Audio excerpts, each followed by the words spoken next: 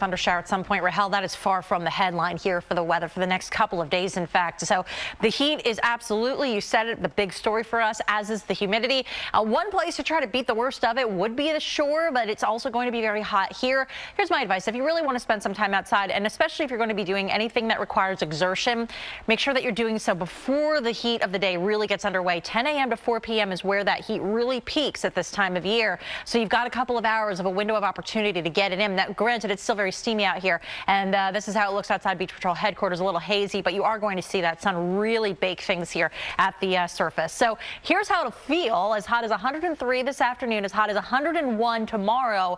Still not a picnic on Saturday, up to 96, but at least there's some easing up at this point. All things considered, the daytime high reaching 96, flirting with record territory. That'll be brutal enough here today, but again, it feels so much worse when you factor in that humidity. So the shore, if you're headed out that way, as we had showed you a moment ago, all generally clear, a little hazy at the onset, but the water temperature is 75. Have your umbrellas ready to go on the beach too, because you will be scorching under that sunshine. And the high again, 93 degrees even at the beaches. So a lot of times you get some relief if you get closer to the shore, but it's not really all that much better out that way. An excessive heat warning or heat advisory is posted basically region-wide starting at noontime. Now, by the time we hit early next week, finally there's a break in this pattern, and we are back to even below average Tuesday and Wednesday, Misha, but with some sunshine.